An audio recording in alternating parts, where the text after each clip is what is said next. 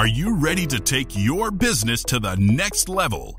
Every day, there are countless books and articles that are published offering the key on how to make your business a success. It's easy to feel overwhelmed trying to keep up and run your business. That's why Deb Creer created the Business Power Hour. Keep up on the latest trends, best practices, and techniques for how to make your business a success. Let the Business Power Hour do the heavy work for you. Good morning. Good morning. I am Deb Creer, and I am passionate about giving professionals the tools that they need to make themselves and their businesses as successful as possible. And I am so excited about our discussion today because I think it's the first time we've ever actually discussed this, but it really is something where it will make your life successful, whether it's professional, whether it's personal. And so with that teaser, I'm going to welcome Ed Frauenheim to our program today. Welcome, Ed. How are you doing? I'm doing well, Deb. Thanks very much. I'm really excited to be here with you. Yeah, we're going to have a great discussion. So let me tell people just a little bit about you, and then we'll dive in. So Ed Frauenheim is an author, speaker, and consultant, exploring how men are called to show up at work, at home, and in the world today. Ed spent 6 years as director of content at Great Place to Work, the research firm that produces the annual list of Fortune 100 best companies to work for. He has co-authored 4 books, including A Great Place to Work For and Reinventing Masculinity, the Liberating Power of Compassion and Connection. Ed also has published articles in outlets, including those little things like Harvard Business Review, Fortune, and USA Today. So again, Ed, welcome to our program. Thanks so much, Deb. Well, I always like at the very start to ask my guests how they got to where they are today, because I think that's so interesting. So tell us a little bit how it is that you decided that this is what your passion is in life. I love this question. And so I will start by saying I'm where I am today here sitting with you because I did not find it easy to be a guy. Mm-hmm. I'm going to start off that way. Mm-hmm. I grew up in a very nice, comfortable, safe suburb mm-hmm. of Buffalo, New York. Mm-hmm. And as I hit that adolescent age, mm-hmm. Around 12 or so, I realized that it was a struggle for me to fit into these expectations or to meet these expectations of mm-hmm. being like a strong guy, right? A winner, mm-hmm. Someone who was tough emotionally or mm-hmm. stoic. I was skinny. I was sensitive. Mm-hmm. I was often insecure and mm-hmm. did not perform my best in sports contests and in kind of key matches. Mm-hmm. And so I did fine in a lot of ways from the externally. Mm-hmm. I got to Princeton University, went on to have a pretty successful writing career, as you mentioned. But even in that work realm, in a lot of ways, I didn't measure up. Mm-hmm. I never became a vice president of any place. Mm-hmm. I haven't had an mm-hmm. article in the New York Times op-ed section, even though I've had other ones, but those are some things. Those others are pretty good. Not bad, right? But there's these standards we hold ourselves to. Right. One of them is like, you're supposed to manage people as a guy, right? You want to become a boss. Right. I've managed one person for one day. Mm-hmm. I may have the smallest management career in history. And I don't think it was my fault that she left. I mean, it was just, I got assigned to manage just one person at a magazine. And then I think she'd already had plans to leave, but it was telling, that these were the pressures that we often feel as guys to be that protector, that provider, that achiever, that conqueror. And I often didn't feel like I measured up. And so as I reflected on those things in my life, I started writing some essays about these things as I was a father. I've got a wonderful wife and 2 kids, 20 and 18. And as I was writing about how it was just a bad fit between how I am as a guy and what these rules are, if you will, I was realizing that the way men are called to work today is changing, so that it's not as effective, if it ever was effective, to be that kind of barking boss, right? Commanding general. Today, those traits end up making you look cold, rigid, and isolated. They get you reported to HR. Yes, exactly. And overall, in the way we're we're in this faster, flatter, I would say fairness focused world. And in this setting where there's, quicker responses needed, and you have to be emotionally intelligent and create psychological safety, that older way of showing up as a guy, the little phrase we've come up with is you come across as rigid, cold, and isolated when the world is calling for you to be flexible, warm, and connected. And so I kind of put those things together. And then I found a wonderful writing partner in Ed Adams, who's a psychologist, who helped roll out these new guidelines from the American Psychological Association a couple of years ago, saying that if men were rigidly adhering to those old conventional standards about how to be a man, they had unhealthy outcomes. Right. So we put that together into our book that you mentioned, Reinventing Masculinity, Liberating Power of Compassion and Connection. And for the last 2 years, I've been really kind of promoting those ideas, looking at men at work especially, but more generally in life, and helping men to have fuller, richer lives, and helping the people around them to have fuller, richer lives as well. Right. And I loved reading your book because it definitely made me think. Because I think a lot of times, especially as women, we do the men have it easy. They're going to get the better jobs. And okay, we know there's glass ceilings. There are certainly all of these things that exist. Women are definitely paid less. But I think then what happens is we get this resentment of men because, that's whatever the situation is, fortunately it is changing. But there is the thing where we are expecting men to be a certain way, especially, and I want to point this out because you pointed this out in your book too, straight men. You talk about compassion, you talk about caring. That's okay if it's a gentleman who is gay. And we love that, right?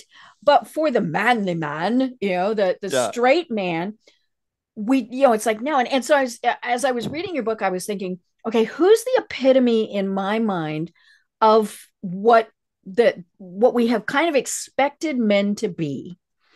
And I was thinking John Wayne. Now, obviously, I'm giving away my age with that, but that really was the thing. He heaven forbid he shed a tear, unless his dog died. Right. But he went in shooting first. He stomped around a lot. He was this larger than life presence, which the funny thing is, I think he actually might not have been as big as many people think he is or was, just because, that was kind of his persona. But especially for my generation, that was what we came to expect men to be. And those that weren't got those horrible, nasty words associated with them that are just, words that should never come out of anybody's mouth. And so then you, like you were saying, you got in your book, you got beat up as a kid, you were skinny. And so, I think many times people looked at that and went, well, because of that, maybe you're not good management material. But it is the opposite of that, the compassion, the caring that makes you a good manager. That's what the data is showing now, Deb. Yes, I think you're right. And to build on what you're saying about John Wayne, I had an interesting opportunity to talk to a group of about 18 men and a couple women recently. They're in a kind of a retirement support group, you might say, called a life transition group. And we talked about reinventing masculinity as you age, or as we age. And many of them said John Wayne was the model, to your point. Like they had the same perspective. And there was one man who said the most insightful thing, I thought. He said, we were given these values of like hard work, go after your goals. And that was great, but we weren't necessarily equipped for what happens if it doesn't work out. In other words, there wasn't the ability even just to be self-compassionate. Right. In other words, if you didn't succeed, you were a loser. Because we've been steeped in this culture of men compete and they win and they get to the top. There's not much room for those who don't get there, or not much compassion. They're called those names that we're not saying, but in today's parlance, it's often like the beta men, the also rans, not the alphas. Right. And yet the men who do have traits that are about forgiving themselves, forgiving others, reaching out, being compassionate, gay or straight, they're the ones that are often the better leaders. Right. And this is stuff we found in our data at Great Place to Work. We could talk about that if you'd like, but you're right on in terms of the science on this. And I really did wonder that, the fact that you worked at Great Place to Work, because, you were researching why the employees said it was a great place to work. And nobody is going to say, well, I like working for the dude who makes me work 80 hours a week, yells at me, all of these, right? Yes. They're going to say, I like I love working for the person who lets me have a flexible schedule, understands that, things might not be going right. All of the things, the compassion, the caring, all of those things provides, even things like provides childcare at work. Those are all of the things that tie into the great places that work. But, and the nice thing is we are transitioning to those, the yell at you type of places don't really exist anymore, or they do, and they're going away. Right. They're not thriving as much typically. What we found, maybe you saw this in the book that we studied at one point, 75,000 employees and 10,000 managers. And we found what were the characteristics of the most effective and inclusive leaders. And they were leaders had the highest indicators of innovation. Right. They had the best retention. They had the highest productivity indicators. And they also had the highest ratings of employee contentment, of people feeling like it was a great culture. Right. And here's what they were like. They were humble. They were great at creating bonds of trust, kind of like you were just talking about, the relationships where I can trust you and you can share with me and be real. And they also highlighted the highest purpose of the organization. They weren't about the immediate quarterly numbers. They weren't getting on your case for immediate productivity. They were like, how do we, achieve our mission? And so that is a model that's very different from the image of the old guy that is kind of just, really like yelling at you, as you put it, to kind of, meet your deadline, meet your quota, no interest in any excuses or what human problems you might be bringing to the workplace. And that's really, that this is the new model where caring rather than scaring is what produces great results. Right. And there still has to be things like deadline set and quota. I mean, we're not saying that everybody just goes, they become flower children. And let's be honest, somebody still has to be in charge. Yeah. It's just like a family, if nobody is in charge of the family, well, then the kids do this and the dog does that and, nothing gets done. You have to have that person in charge. But I think one of the biggest things is they're going to be successful if people respect them. And the person who screams and yells and is unreasonable, I might think, hey, he's making good numbers, but I'm not going to respect him. Yeah. You're speaking to, in another word that we used at Great Place to Work was the word trust. There needs to be trust between folks, including leaders and folks on the leaders team. And that does include respect. That's one of the categories under the trust banner. And one of the things that we talked about over time was the idea of having a mindset of trust, a trust mindset where you start from a place of seeing the other person as a glass half full. Not as someone who's likely to screw up or likely to try to get over on you or try to steal from the company, but so much of company policy and leadership is assuming the worst of people. Right. The best companies, the best leaders assume the best of people, and people rise to the occasion typically. Right. And I think we saw so much of that during the COVID shutdown. The poor micromanagers, I think all of their little heads just went, we don't have them anymore, right? Because but those were the people who also were saying, okay, you're going to work from home and you're going to do this time to this time. Now there are some reasons why there are certain times, but if somebody gets their work done at 11 o'clock at night, who's to say that's not when they're going to work? But that we also, for the first month or so, heard the stories of the companies who were putting the software on computers that were counting keystrokes or actually seeing what somebody did. And then people saying, yeah, I put my 3-year-old there and she just banged away, right? That's funny. But yeah, and I had one manager who told me, he said, I don't trust that they're going to get stuff done. And I said, Okay. Did you trust them when you were in the same office? And he said, I said, okay. I said, if you didn't trust them when you were in the same office, then they shouldn't be working for you. I'm sorry. There's some issue there. That's a great way to frame it. And I said, but if you trusted them and they got their work done in the office, then trust them at home. And they're probably going to even do a better job. Yeah, there's a lot of evidence that productivity spiked soon after the pandemic when people went home, and they wanted to demonstrate that they, could be. We could be grown-ups. Yes. Yeah, I love that. This is a topic that's near and dear to my heart also. And it's partly one of the reasons why I left Great Place to Work was that I'm really drawn to this concept of teal organizations. Right. Is that a term you're familiar with? No, and it was in your book, and I actually wrote it down on my notepad here to make sure to ask you about a teal organization. Teal organizations are much more democratic and involve shared decision making than a traditional organization. They kind of take the pyramid of organizational charts and flatten it into a pancake.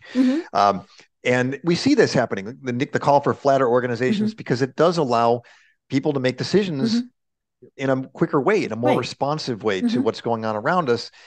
So there's some awareness of that. The teal philosophy also refers to a couple other key issues. One is a much more holistic view of people and the planet, so that we try to bring in, we're enabling people to bring their whole selves to work, including even their spiritual or intuitive senses, not a purely rational, emotionless version of human beings. And the last one is that there's an evolving sense of purpose, that the organization not only is purpose driven, but is kind of sensing what is the calling of the organization over time. And these organizations were kind of named as teal by a former McKinsey author by the name of Frederick Laloux. He wrote a book called Reinventing Organizations. That's partly why we named our book Reinventing Masculinity, because we're very aligned with it. And it's teal represents a consciousness level.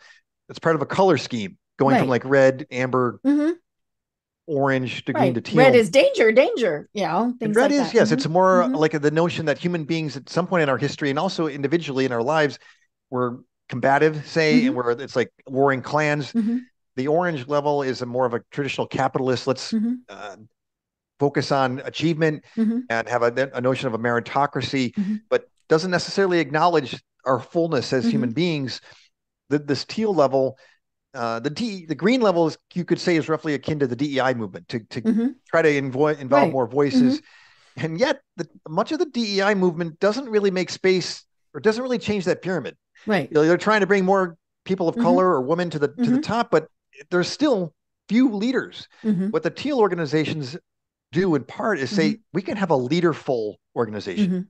We can give leadership power to many more people as long as we trust them and there's communication. It's not everybody does whatever they want. But there's some examples that are really promising of these kinds of organizations thriving and the people within them thriving as well.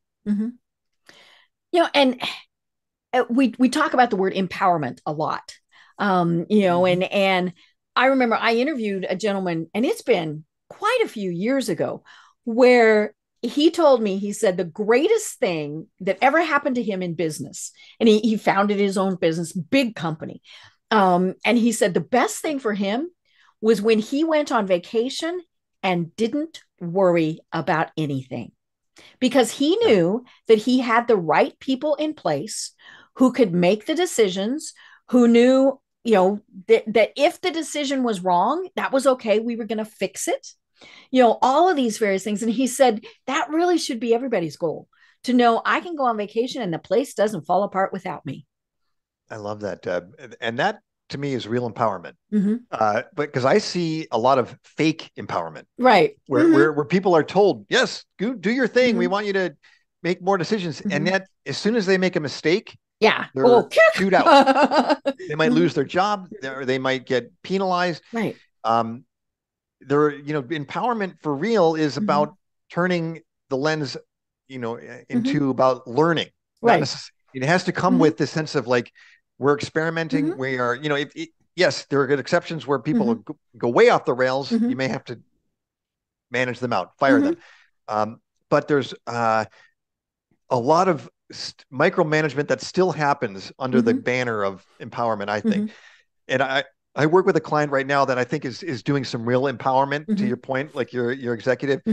They are really inspiring to me because they're a finance company, and they just recently decided to change their call center script system for dealing with accounts that are past due. And where they used to have these four main things that each representative is supposed to talk about. Right. And they said, okay, we're going to expand it to give a little more humanity to the customer. And we're also going to trust you, the account representative, to have an authentic conversation and figure out what we should do. Right. Instead of we're going to send you to collections, you deadbeat. Yes. Right. and the collection officer felt like a robot because they had to stay to these relatively rigid script. Well, guess what? The customer satisfaction ratings have gone like crazy high, and so have the employee sentiment scores. And they're doing roughly okay on the collections performance. There was a little dip, but the future signals are good.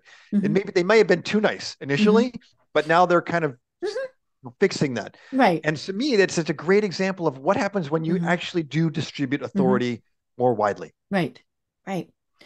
And it was funny. The other thing that I was thinking about as I was reading your book was, the enlightened man, when he starts embracing kind of the feminine traits, that's what seems to be what kind of makes this work better, because the feminine traits are thought of as the compassion, the caring, the empathy, and as women, so many times we've been told we can't do that. We can't be nice at work. And I remember one time I had an employee who had a horrible situation. He came in and he's crying. It is not a good situation. I mean, it was all sorts of things. And people told me, you have to fire him. And I said, no, that's not, let's see if we can work with this situation. And I got dinged. My boss was not happy. Well, of course, we worked out the situation. Everything worked just fine. Would they ever admit that would? No. But yeah, I mean, I'm sorry, finish your story. I'm very curious about it. They firmly expected me to be this hard-nosed, you're going to do this or else, because that was the masculine form of being a boss. Can I just probe that story a little further? Like, what was the thing that the person was doing wrong? Was it in part that they were too emotional, or that was more of a reaction? There was some mismanagement of funds. Okay. And it was not deliberate. It was not fraud. It was a mistake. And it was, and really, we got it fixed. I mean, there was but yeah, the accounting people were you have to fire him, and I was like, no, he's a good employee who has made a mistake. Let's see if we can fix this. Now, did we tell him, if you don't fix it, you will go? Yes. But we gave that middle ground first. I love that. Yeah. And I think you're right. I'm going to own that. What we're calling for is men to embrace typical feminine, what I would call energies. I don't want to call them traits, because I think they're human traits. Because I think all men are capable of compassion and connection, just as all women are capable of assertion and decisiveness, these more masculine energies, if you will. And it's really a call for men to see that they can have a fuller way of being alive. Because when you do embrace forgiveness, like you described there, Deb, I suspect, or it sounds like even there was a tighter bond or a better culture in your organization if the guy appreciated the trust you showed and then maybe worked hard. I mean, did it have a good ending? Oh yeah, because he did know that I could have fired him on the spot. And I mean, this was 35 years ago and we're still friends. Wow. And of course, that's the other tricky thing with an office environment. Are you friends? You can't be their boss and be their friend. There's ways where you can do that. And that has been one of the things I think that women get criticized for is, we're trying to be their friend. But, I'm not saying go drinking with them on Friday, but understand, that you can tell them, hey, if you've got a problem, come to me, and they will. Yeah. I love that you're pointing that out, because I think we have we use this excuse, it's just business, or Mm-hmm. it's Right. business is supposed to be Mm-hmm. separate from life. Right. Mm-hmm. And I think that that's a real mistake that Mm-hmm. uh, cuts off life. Mm-hmm. It makes these businesses deadening Right. places. Mm-hmm.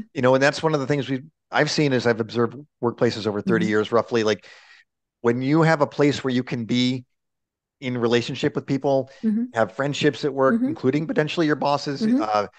where you can feel like you're listened to, and Mm-hmm. you can be, if you need to Mm-hmm. cry or you have some kind of Mm-hmm. emotional challenge, it's not something you have to Mm-hmm. suppress Right. or hide, Mm-hmm. but rather you can be supported Mm-hmm. there. That is that is so life Mm-hmm. giving, and you Right. feel so much more happy, Mm-hmm. and Mm-hmm. your Well, health and is you better. want to go to work, right? There you go, and the Mm-hmm. organization Mm-hmm. benefits from your, yes, Mm-hmm. the the energy you're going to bring, Mm-hmm. the motivation you're going to bring. Right. And that's what we saw in the great places Mm-hmm. to work. I mean, they Mm-hmm. outperform the stock market Mm-hmm. dramatically, year after year. Right. They outperform in questions of Mm-hmm. revenue and Mm-hmm. operating performance, turnover. Mm-hmm. It seems like it still hasn't dawned on a lot of leaders to look at what they Mm-hmm. do, but it's right there. It's Mm-hmm. sitting there, the data. If, Right. if they're willing to kind Mm-hmm. of change those deep seated Mm-hmm. attitudes about leadership and what I Mm-hmm. would call a hyper masculine work Mm-hmm. culture that Right. we've accepted. Mm-hmm. Like you described it Mm-hmm. perfectly. You're not Yeah. supposed to be Mm-hmm. forgiving. Yeah. And we've been in environments where you've got that hyper masculinity. I spent several years as a lobbyist. Hmm. Now, you politics is one where now this was, quite a while ago, but politics, I think, is one of those areas where we kind of have the expectation of, that the manly man, and all of those things.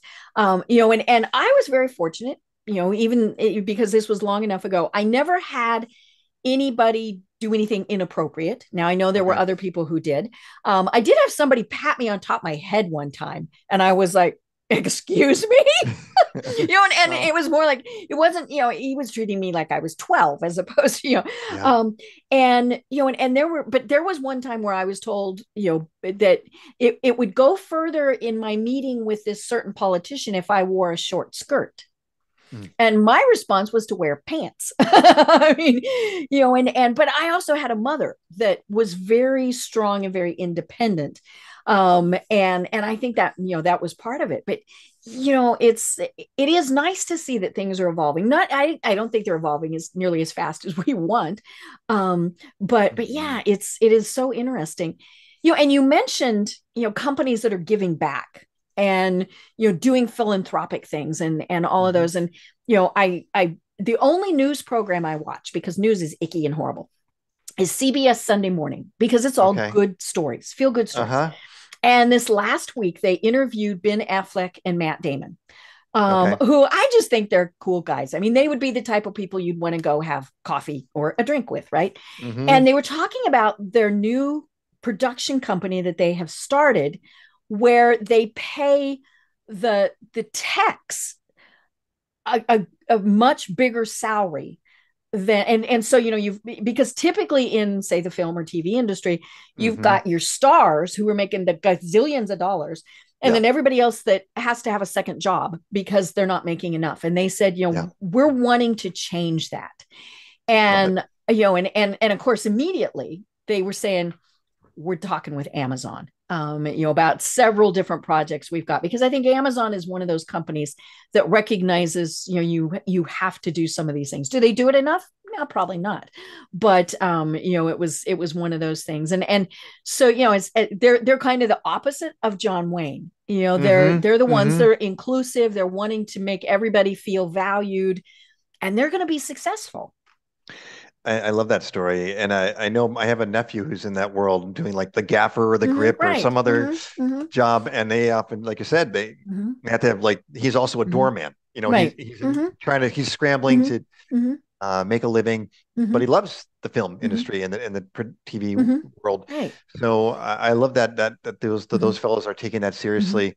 I have a story that I learned, and I think it's in our book as well, about the CEO of Cisco, mm-hmm. who, I don't know if you saw that, but Yes. Mm-hmm, Chuck Robbins, mm-hmm, he really is a hero of mine in mm-hmm, a number of ways. And one of them is that he similarly wanted to take Mm-hmm. a stand around inequality. Mm-hmm. And the story is so beautiful, I think, because it came out of a dream he had. Mm-hmm. He dreamt that he was in his Silicon Valley area, Mm-hmm. the San Jose part of California. And in the dream, he went to like a homeless Mm-hmm. encampment and he saw the face of his father and Oh. his pastor in the Oh. dream Mm-hmm. in the homeless encampment. Mm-hmm. And he woke up the next day and said, I have to do something Mm-hmm. about this.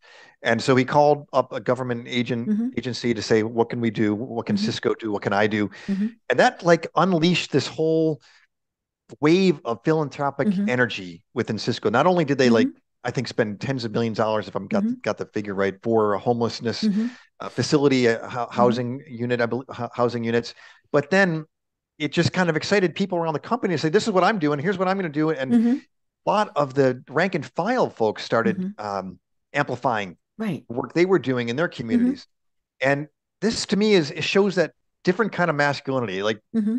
John Wayne probably wouldn't have taken a dream like that as seriously. I don't know. Maybe he would. No, he would have thought, well, that was dumb. But Chuck Robbins is kind of trusting his Mm-hmm. soul, Right. his psyche, Mm-hmm. to his intuition Mm-hmm. to pursue what is right. Mm-hmm. And I think we're seeing more and more of that, especially in a lot of younger men. Mm-hmm. They're willing to sort of like Those darn purpose. millennials. Exactly.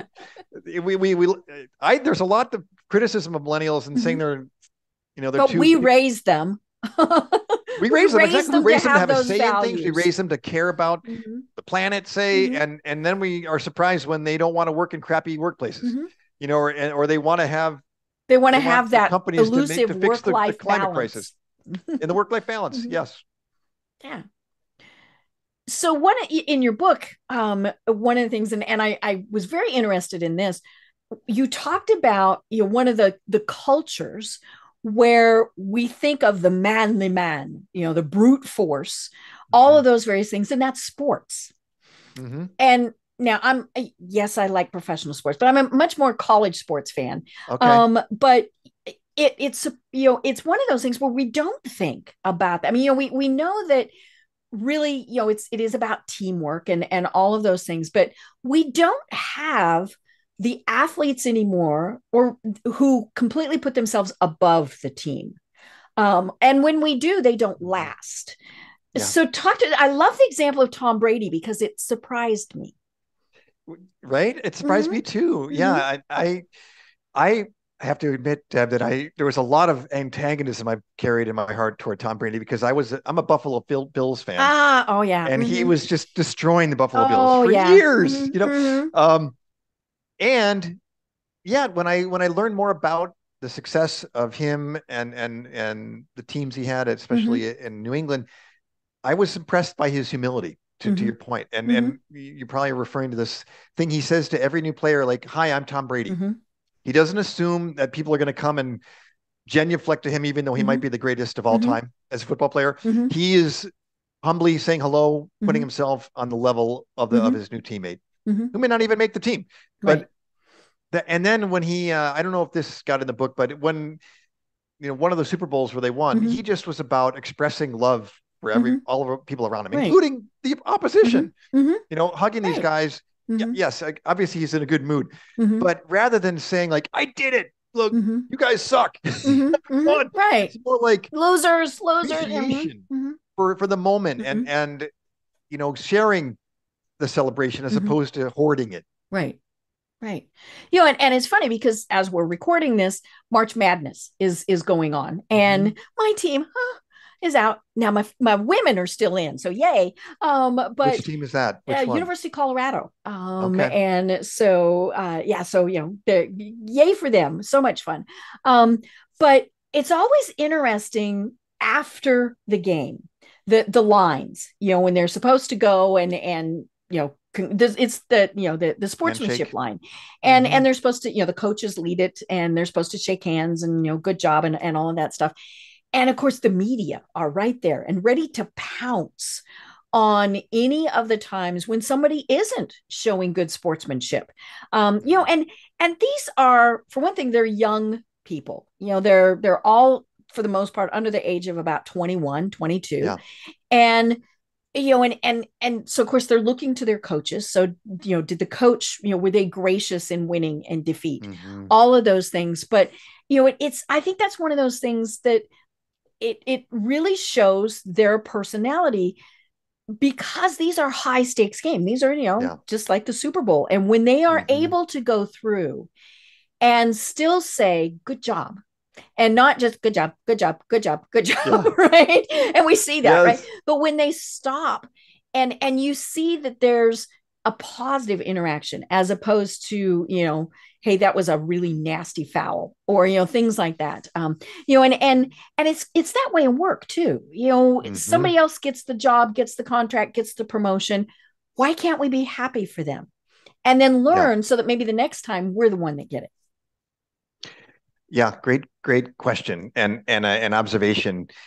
I think that one of the things that we're developing, it's evolving, is a sense of abundance Mm-hmm. as opposed to scarcity. Right. Because I think the reason why we often can't be happy for the other person is we feel Mm-hmm. like, oh no, that's it. Right. There's only one Yeah. of those things. Mm-hmm. And in some ways, Yeah, there's there truth is to only that. one Super Bowl winner. There is And only there's that one. pyramid we Yeah. talked Mm-hmm. about, Mm-hmm. and we have set up our society in a Mm-hmm. very competitive way. It's Mm-hmm. so competitive. I think it's like the water we swim in. Mm-hmm. Hard to even notice it. Mm-hmm. Um, but I think there is growing appreciation that, like, the better way to handle, sports and other Mm-hmm. territories is to have grace, have Mm-hmm. graciousness, to Right. just focus on what we can Mm-hmm. control, have a long view. Mm-hmm. This is what you see with, like, the Steph Curry's, is one of my Mm-hmm. heroes in the Golden State Warriors. Is Mm-hmm. he focuses on doing his best Mm-hmm. preparation and doing his best Mm-hmm. out there in the game, but he's not like, I don't think he's out there promising championships. Right. He's Mm-hmm. like, I'm going to play my best. Mm-hmm. I'm going to give I Mm-hmm. think we have a decent chance to Mm-hmm. win. If we don't win, I want to just feel Right. like I tried hard, Mm-hmm. Yeah. and it's worked out pretty well. Mm-hmm. Right. This is, Mm-hmm. the older, the 80s generation, Mm-hmm. and when you had, like, one of my other heroes, Patrick Ewing, would be Mm-hmm. promising championships. Right. It's kind of like that tough guy thing you would have to Mm-hmm. do to, like, say, I'm better than you. Mm-hmm. It did work out for Mm-hmm. him, Right. sad to say. Right. So I think there's this evolving Mm-hmm. sense that we got to look a little bit to a sense of, there's enough for Mm-hmm. everybody if we Right. take our time and Mm-hmm. spread out Mm-hmm. the riches. Mm-hmm. At least I'm hopeful that is where Right. we're heading. Yeah. And I will admit, I think you still need winners. I think you still need to keep score. I always get a kick out of the people who, say, oh, at my son's soccer game, we never keep score. The kids kept score. They Mm-hmm. knew. And so I think you can have the winner, but you can have the gracious winner. Because part of that is the goal that you're getting to. You want to win the US Open. You want to, be the best salesman, whatever. But to be gracious about it. Mm-hmm. And maybe not everybody does need a participation trophy that goes in a drawer that nobody cares about. But yeah, it's, so there's, I think, we kind of went a little overboard there for a while, and now we're kind of coming back and saying, okay, yeah, we can have winners and losers, but how are we going to act in that process? I would like to add that I think we can have more games that are non-zero sum. Mm-hmm. In other words, more activities where there aren't Right. winners and Mm-hmm. losers, Mm-hmm. and that where people are finding satisfaction and meaning through progress, Right. say, Mm-hmm. or through and us recognizing that these are valuable Mm-hmm. parts of life. Right. I think of, say, the martial arts and the way Mm-hmm. you can be progressing up a Mm-hmm. chain of expertise, Mm-hmm. or in other kinds of Mm-hmm. skills where we learn. And I think you see this kind of rebellion of a lot of Mm-hmm. kids who are saying, I don't want the ball sports. Mm-hmm. And my son is among them. He played soccer for a long time. He actually Mm-hmm. scored a championship goal in fifth grade, which Yay. Mm-hmm. I was super excited about. Mm-hmm. He was less excited than I was. Mm-hmm. But he's gravitated toward surfing Mm-hmm. and Mm-hmm. skateboarding Right. and well, skiing too. Mm-hmm. Some So people very talk about much an snowboarding. individual achievement.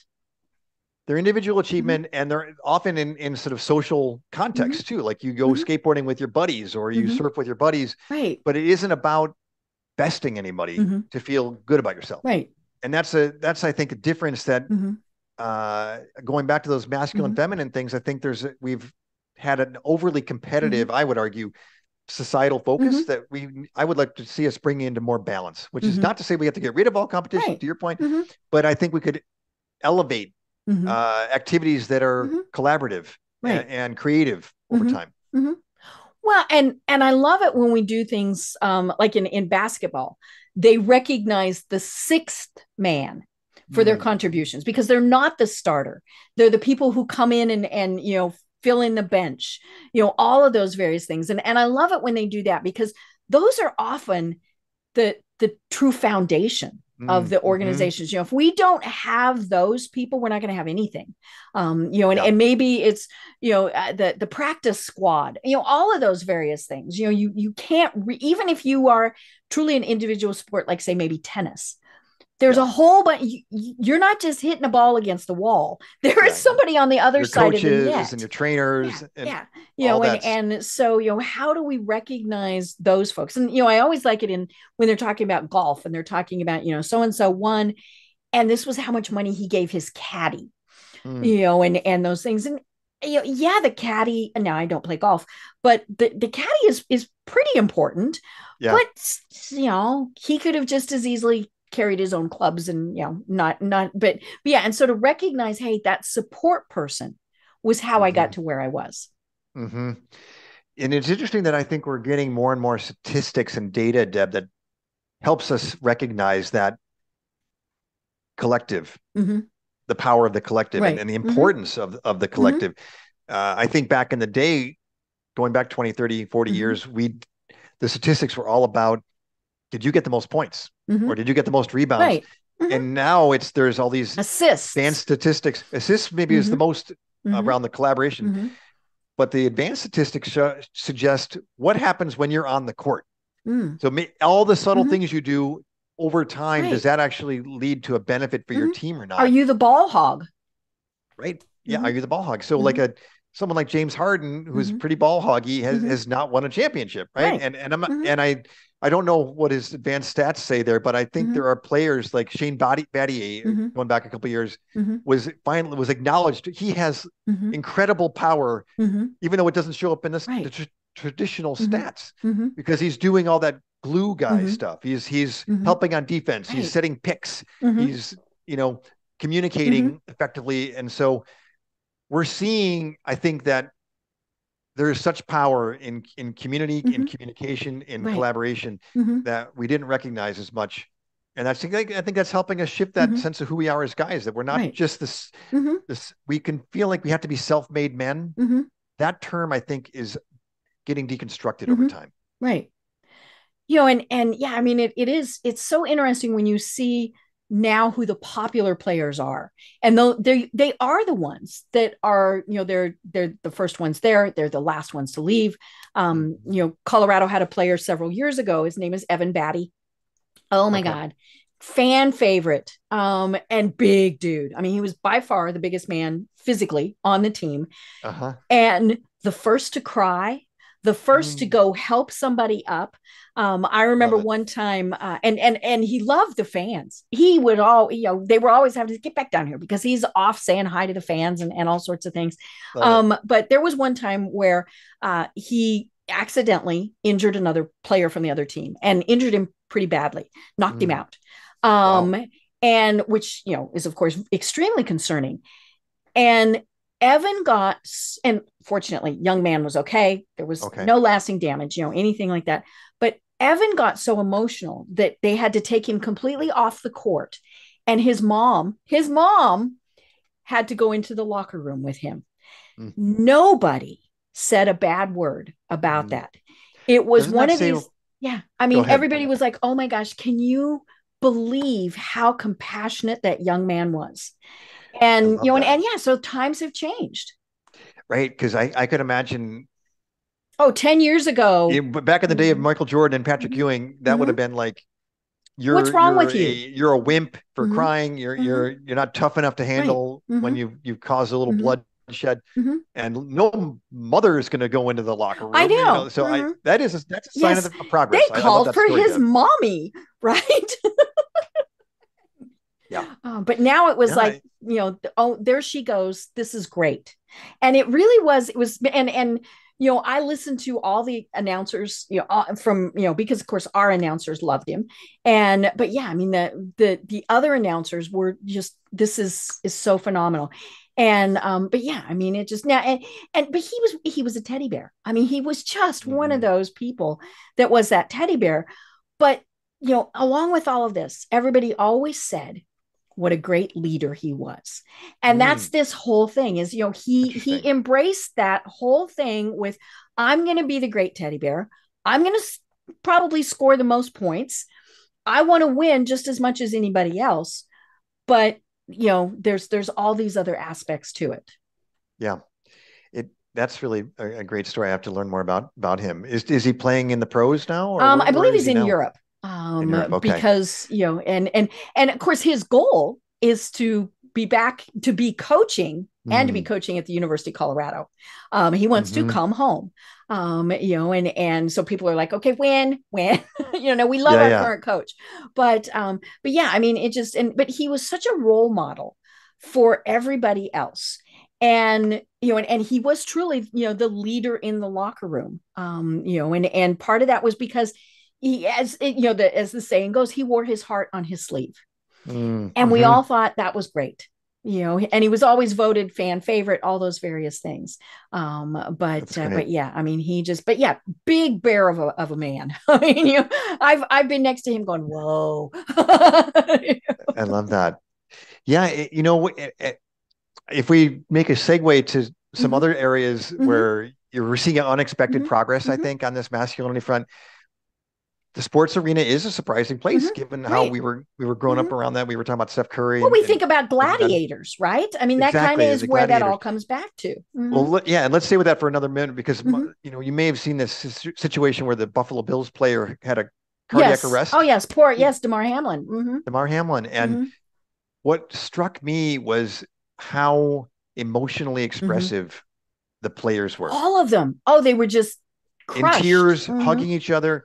No hold back. None of this sort of like, I'm too tough to cry or anything like that. Instead, and it wasn't just that one day, it was in the recovery time. And there was an amazing quote from one of his teammates, Tre'Davious White. Just talked about, I can't wait to hug that guy again.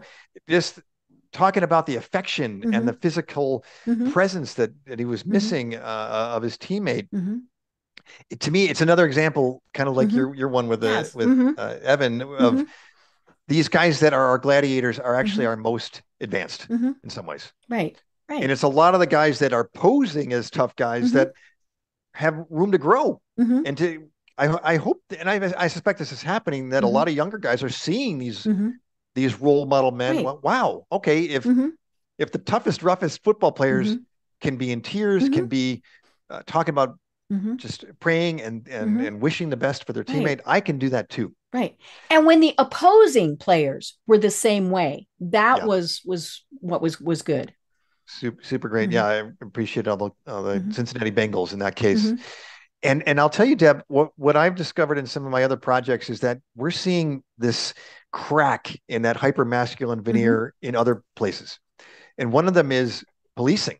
Yes. I've got a project that I've been working on with some former FBI agents, with other folks that are involved in masculinity work, you could say, and workplace culture, where we call it Project Compassion. And we've done some trainings and workshops where we're trying to elevate compassion in policing. The idea is to first help police feel more compassionate for themselves, express more compassion for their peers in the department, and then it can be a more community police compassionate relationship. So it's an inside out model. And we have gone into the biggest jail in the country, Cooks County Jail, which is where Chicago is located. And we saw these prison guards who started off like this in the back of the room. What are we this here is talking stupid. about? And, how come I have to do this? But when we invited them to share their stories, Deb, they're talking about how their buddies committed suicide. There's high rates of suicide, of alcoholism, of marital strife in the law enforcement community because they have bottled up so much tension and sadness and frustration. But when we give them a little opportunity to it's okay for you to feel bad Right. and for you to forgive yourself and to open up about what's challenging. All of a sudden, new healthy horizons emerge. Right. And of course, it's so difficult to be a police officer or a corrections officer because you're never sure, is that person going to kill me or kill somebody else? I mean, and so they go into it with that mindset. But I think, unfortunately, what we have seen, recently is, I think, so many times kind of the mob mentality of the one police officer oversteps, and that's a very mild, and then the other officers feel like they have to do it too. I think that's why we see, where one starts, being very aggressive, well, then everybody else is very aggressive, and then they don't know kind of when to stop. And I'm a firm believer that 99.999% of our officers are wonderful people. And unfortunately, you do have some bad eggs. I mean, you're going to have bad eggs no matter what. But I think, they get caught up in the I have to behave like this mentality, that then, that's when some of these bad situations happen. Yeah, I in my work with some of these officers suggests that most go in for great reasons. Like they want to be, they want to serve, they want to do a good job. But the cultures of a lot of departments are, some of them are, there are challenges of outright racism, but a lot of, I think there's a lot that we don't talk about, which is a callousness that starts with the way they treat each other. Right. Where they're not allowed to put down their guard. There's a kind of a black humor or dark humor that can operate within a department, and that's one of the things. So we are trying to address those, starting with that individual, because those are where you see there is a well-being movement for police officers that we're part of, you could say, where there's a recognition that officers are hurting as communities are hurting. Right. And we need to heal everybody. And some people are doing great work on the community side. We have found, a niche to try to help with the officers. And they're receptive. It's another place where you wouldn't necessarily expect the most roughest, toughest guys to do this. I could give you one more example if you're curious about where this is happening in the ski lift maintenance industry, which is to say the guys, mostly guys, out there fixing ski lifts and operating chairlifts equipment, heavy equipment in the freezing snow. Are you in Colorado? Is that where you're? I'm from Colorado. I grew up outside a steamboat, so yep, you're speaking my language. These are bearded guys with their baseball caps and sunglasses, and this will be the second year that I co-lead a workshop called F the Tough Guy Show. I can't say the whole word there, but this is a line that a leader of a ski resort in the California area, actually in Nevada, used when I was doing a workshop, co-leading a workshop on leadership. And we were talking about the importance of psychological safety. And he mentioned that 2 people on his team had committed suicide in the past year. And he said nobody knew that they were distressed and they were troubled. And he chalks it up in part to this culture, a hyper masculine culture where we can't share how we're feeling and get help. And so, we're trying. Last year we had like 80 or 90 guys and people, and mostly guys, I think, came to the workshop, and we're going to do another one as part 2, because there is a recognition that we are hurting as guys. And we need to update our ideas of what it means to be a man. Right. And at the same point, we need to update, and I'm saying me as in, the female here, we need to update what we're expecting from men, whether it's in the workplace, all of these various at home. I mean, I was talking with a friend of mine the other day, and she said, "Oh my God, my husband cooks every meal. My husband does all the laundry. I think this is the greatest thing in the world." But when everybody else changes our expectations, then then everybody is allowed to change their expectations. Yeah. Oh my gosh, Ed, we have to have you back because I think this Oh, is I'd love just such an to come important back. topic. But tell us a little bit more about specifically what you do and how you help people. Sure. Well, I am an author. I'm writing. I am a consultant working with organizations Hmm. on these topics. Uh, I'm also a speaker, so I'm Hmm. giving talks on these topics around masculinity and workplace culture. Hmm. Happy to share these ideas, Hmm. keynote conference needs, Hmm. or other kind of interest in another topic that we haven't talked about, but that I've explored with a partner named Jennifer Conweiler is quiet men, the intersection of introversion Hmm. and masculinity, Hmm. where we say now is the time for quiet men, and we have Hmm. a lot of research on that. Hmm. So those are some of the things that I'm doing, and happy to connect with Hmm. folks. So how would people find you? The best way is probably LinkedIn, searching Okay. me up on LinkedIn and Hmm. connecting that way. Also, I have my website is edfrauenheim.com. Hmm. So either of those places, please connect with me, and Hmm. I'd love to talk further. Perfect. I love it. This really has been such a fascinating discussion because I am from that period. I'm a baby boomer, Hmm. just barely, but we did have different expectations of male and female, and seeing how things have evolved has been just fascinating to me, and but Mm. more importantly seeing how they've evolved for the better, Mm. because I think we do see, when you've got these open, trusting, empowering workplaces, families, whatever, everybody benefits. I totally agree. I'm that's my next book, Deb, is reading about sort of the evolution of Hmm. my own life, but also the Hmm. wider story, the more positive story Hmm. around men in America, especially. So I'm seeing a lot of that too, and I'm really Hmm. glad to hear some of your stories. Hmm. I've got Evan in my notes here for Yeah, yeah. checking I'll that out send you the further. links, because Yes, yeah, please just do. delightful young man. But yeah, but yeah, we see that it's interesting how we think of those. 10 years ago, we wouldn't have thought of them as being a good player. Now that's what we look for. Hmm. But yeah. Well, Ed, this has been, like I said, just absolutely fascinating, and having such a good, discussion with you. I can't wait to do it again. Do you have any final thoughts that you want to leave everyone with? Thanks for that invitation. I would say that I think there's a lot of men out there that feel stuck, Hmm. that feel confined. We use actually that term, confined masculinity, that kind of limits our opportunities in life. And I want to just say there is a bigger way, what we call liberating masculinity, that really frees men. It can free you, if you're a guy, to live a fuller life, a more satisfying life, a more soulful life.